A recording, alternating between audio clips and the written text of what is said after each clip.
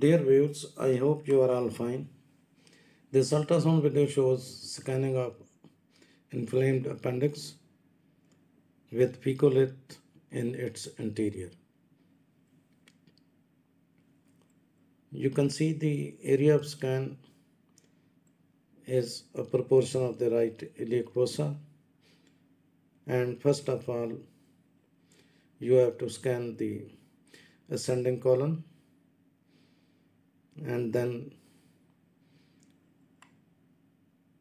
you will find the inflamed appendix. Sonographic criteria for the diagnosis of appendicitis includes non-compressible, blind-ended, aperistaltic tubular structure in right lower quadrant arising from the base of the cecum. This is the ascending colon. The ultrasound examination is performed to evaluate for appendicitis. Graded compression ultrasound of the right lower quadrant will reveal a non-compressible enlarged appendix. If the bowel wall layers, particularly the echogenic submucosa, is lost, it is suggestive of perforation.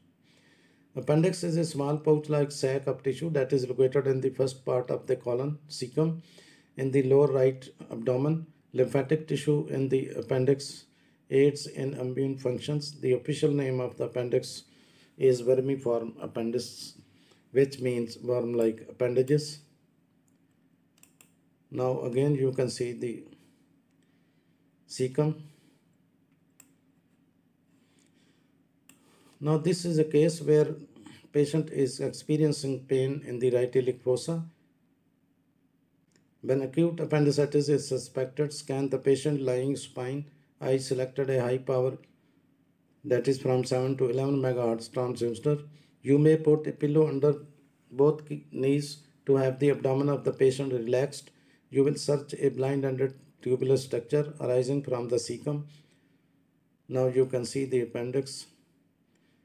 There is a small fluid, inflammatory fluid seen in the appendix, forming abscess-like structure.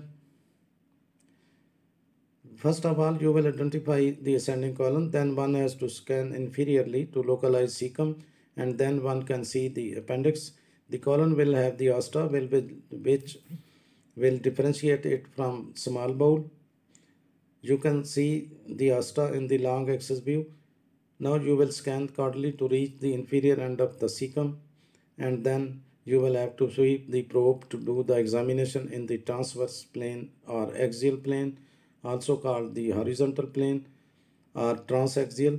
The position of the appendix is variable from patient to patient, so you will have to look around the cecum to localize the appendix. The localization of the psoas muscle is also important, as the appendix is often overlying it. Now you can see the inflamed appendix, and fecolith are also seen inside this appendix.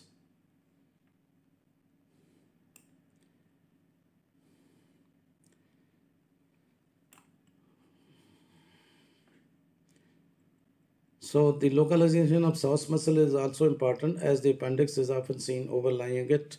You will start by applying pressure, then apply firmer pressure to displace the bowel to avoid bowel gases. As the bowel loops are inflamed, they are fixed without peristaltic movements. Most often tenderness will help you to localize the appendix. The appendix is seen on the cross-sectional scan as the concentric circle. You can see the inner lumen is hypoechogenic with hyperechogenic edema surrounding it. Now if you scan in the long axis, appendix will appear in the tubular form with the same pattern. Inflammation may occur when the appendix becomes infected or blocked with stools, foreign objects, or a tumor. Appendicitis is a condition in which the appendix becomes inflamed, swollen, or infected, causing pain in the right side of the lower abdomen. Now again you can see the inflamed appendix having multiple fecoliths seen in its interior.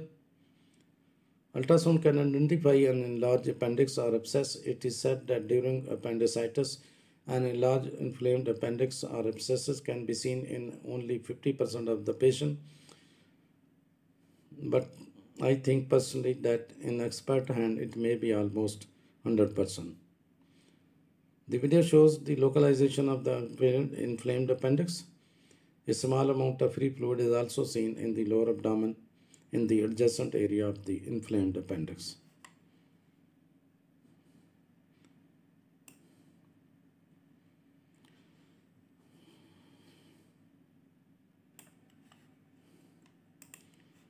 So again, I will repeat that by using a high frequency probe, that is high power linear probe, you can see a tubular structure in the right iliac fossa surrounded by hypoechogenic rim. This is transverse view. Now you can see a small amount of fluid is surrounding this tubular structure. Now by sweeping the probe, you can see the longitudinal view of the tubular structure. Bowel walls are thin. Both ends of the tubular structure are blunt. By applying some pressure with the probe, you can see this structure is not compressible. It doesn't collapse. A significant mucus and debris are seen in its inferior, but fecolith are also seen in this case. The area is extremely tender with the patient experiencing intense pain.